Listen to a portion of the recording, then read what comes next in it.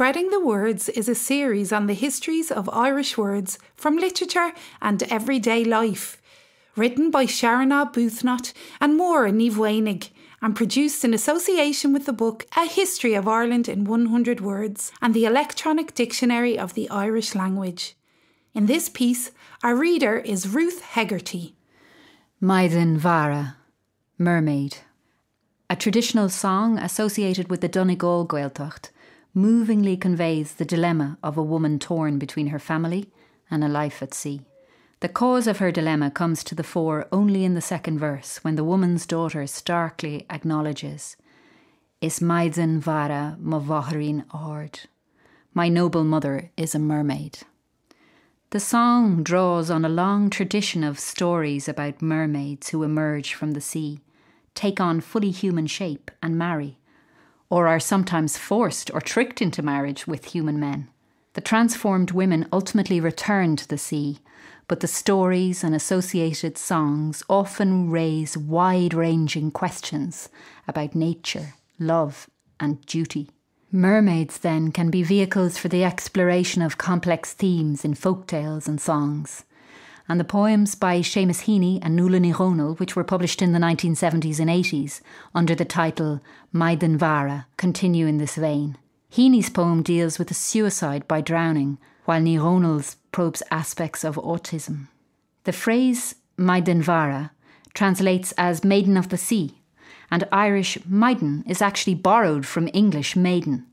In the literary and historical texts of earlier centuries, a different term is used to refer to similar creatures.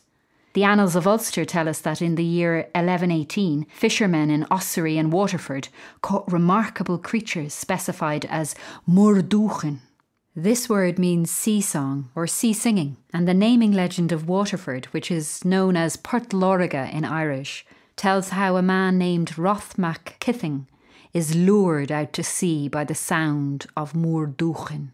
When he finally sees them, each is a beautiful, fair-haired woman above the water, while the lower part is huge and beast-like. The sea women tear Roth limb from limb, and the place where his thigh washed up was afterwards known as Porthlóraga, lorach being an early word for the thigh or upper leg.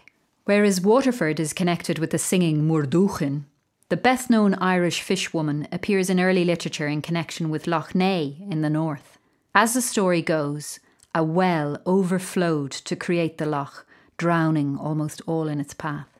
But the daughter of Echu mac Mhaonaigh survived by transforming into a part woman, part fish, and living under the loch for 300 years. At the end of the tale, she is baptised by Saint Cumgall, 6th century abbot of the great monastery of Bangor, and given the name Muirgin, which means person of the sea.